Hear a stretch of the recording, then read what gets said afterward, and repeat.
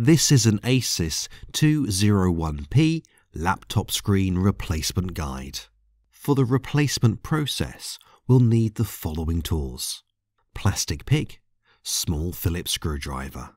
To begin, shut down the laptop and disconnect the power cord. Now we can remove the bezel. Take the plastic pick and start opening the bezel from the top left corner.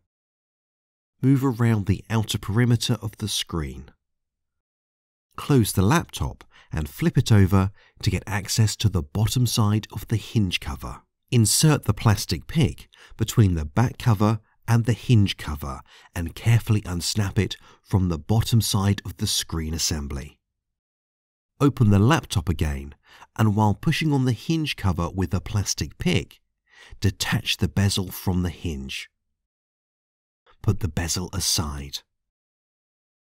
The LCD panel is held in place by 4 bracket screws.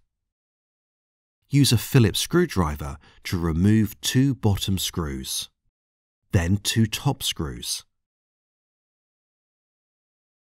Place the LCD on the keyboard. Carefully unglue the clear tape securing the video connector. Using both hands, disconnect the video cable.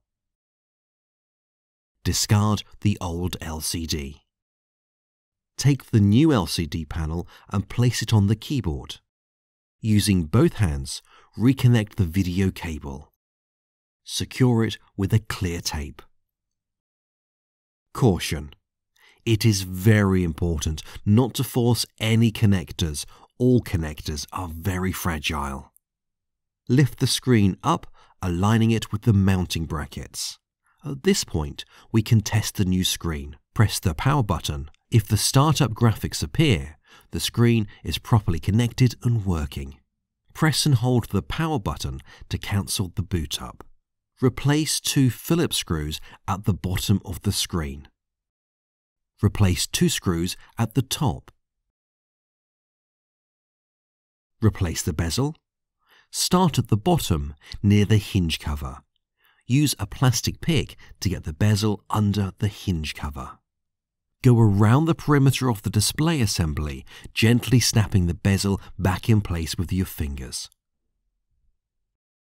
Close the laptop and flip it over to snap the tabs at the bottom side of the back cover. Reconnect the power cord and turn the laptop on. The LCD screen is installed correctly and we are done.